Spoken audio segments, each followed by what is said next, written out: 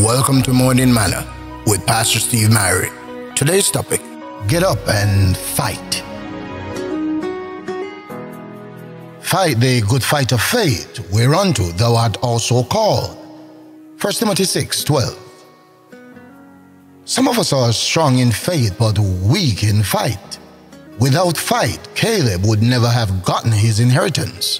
Listen, now therefore give me this mountain, if so be the Lord be with me, then I shall be able to drive them out. Joshua 14:12. To subdue Goliath, David had to fight. What a scene!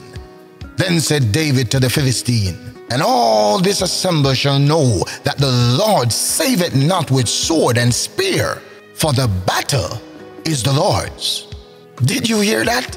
All shall know that the battle is the Lord's.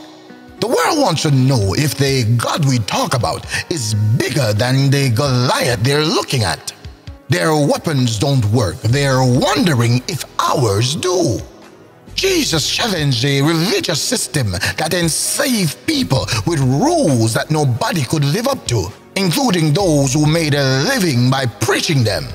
He had something to say, and he had the courage to say it. How about you? It's a lot easier to admire Jesus than it is to follow him. The moment you really decide to follow him, you're in for the fight of your life. In your workplace, the community, the home, and anywhere else you happen to be. The thought for today: remember, big battles produces big victories, and that's what God has in store for you today.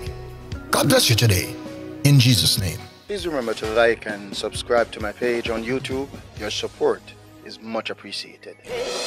Waymaker, miracle worker, promise keeper, light in the darkness.